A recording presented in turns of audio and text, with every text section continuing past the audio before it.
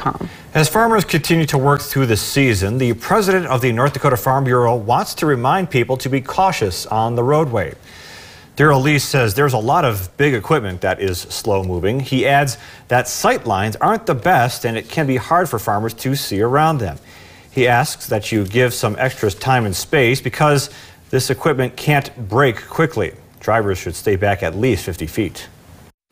We don't like to see any accidents out here because, like I said, we enjoy this, great resource that we have out here in the outdoors, and we know other people like to enjoy it. We just need to do it in a safe manner.